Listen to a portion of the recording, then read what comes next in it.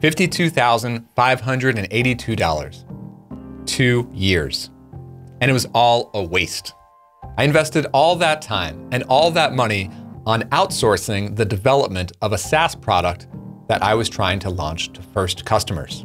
And then I found out that the framework that the developers chose to use needed to be upgraded to the latest version. And when that happened, everything in the app broke. It would need to be completely rebuilt from the ground up. So I was faced with a choice. I could invest even more money in hiring the developers to build the same set of features all over again.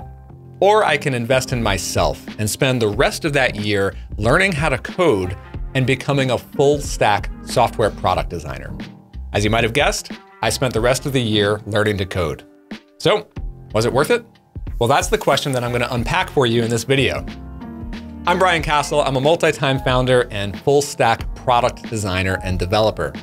On this channel, I want to help you make the same transition that I made, going from a job to freelancing to building a products business. If that sounds like you, come on and subscribe and let's go.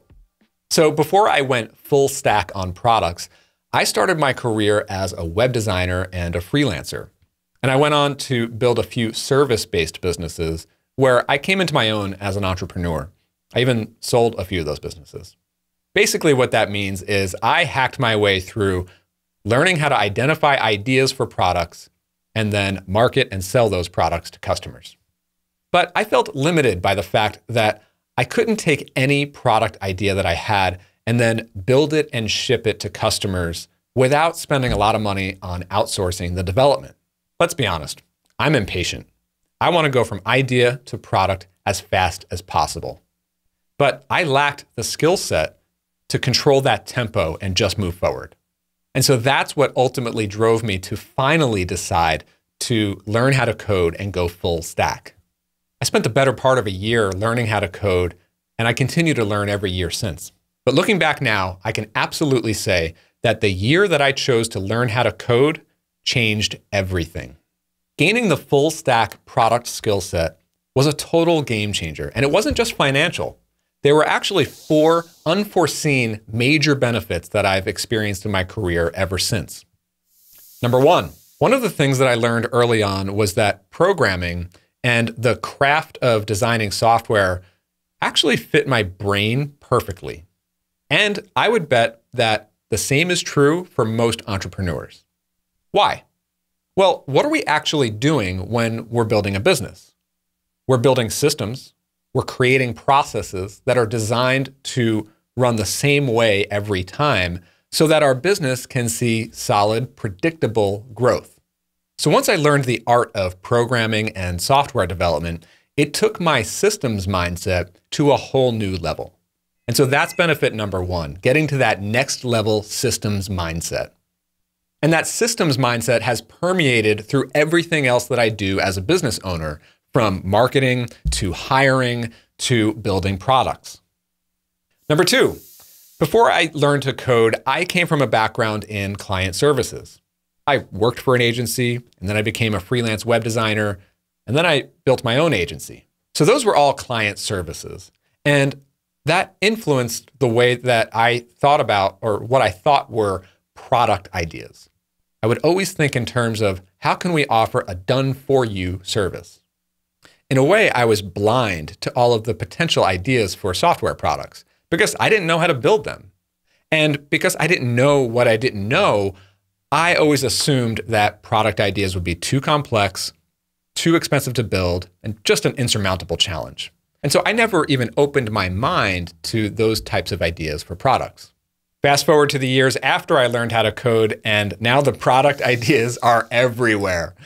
Now everything and anything is literally possible. Now, not every product is destined for success in the market, of course, but for someone like me who's out here building a products business, I'm like a kid in a candy store.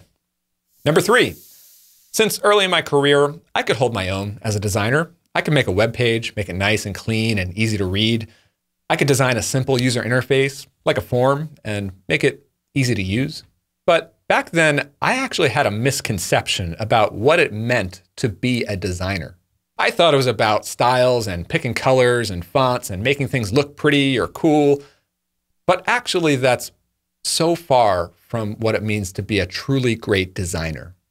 Today, I call myself a product designer, and that means I design products from front to back and from back to front.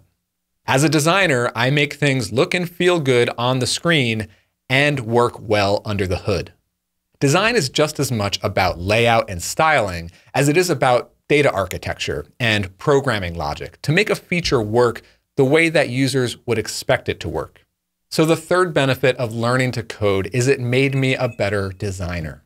I'm a product designer now, and personally and creatively, these past few years have been some of the most rewarding years of my professional career. Number 4, when I start to build a new product, as someone who's gained the skill of a full stack product developer, I could design and build and ship and launch a new product entirely myself without needing to hire anyone. And sometimes I do. But most of the time, especially if the product gains some traction with customers, I'll hire 1 or 2, maybe 3 developers to come work with me on the product that I got off the ground myself.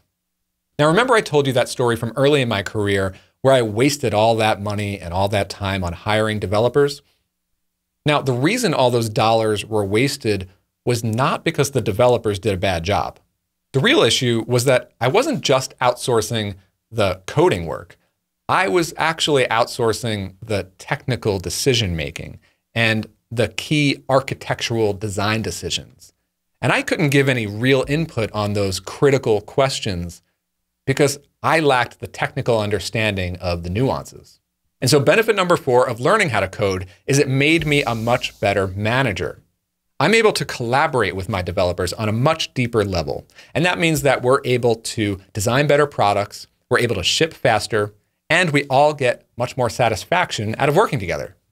Now, if you ask me how I feel today after all of these game-changing benefits of having learned how to code and being able to build my own products, if I'm honest, actually, I kind of feel some regret. Because for too many years, I was convinced that I was not cut out to be a full stack software developer. I thought that all the pros possessed some magical power that I did not have. I wish I didn't resort to fully outsourcing development for all those years. I wish I didn't wait so long to decide to learn how to code myself. But learning how to code definitely was not easy. It took me a year before I was able to build and ship my own apps. And knowing what I know now, there are quite a few shortcuts that I wish I had. So if you want to shorten your learn to code journey to half the time that it took me, watch my next video where I will give you that roadmap. See you there.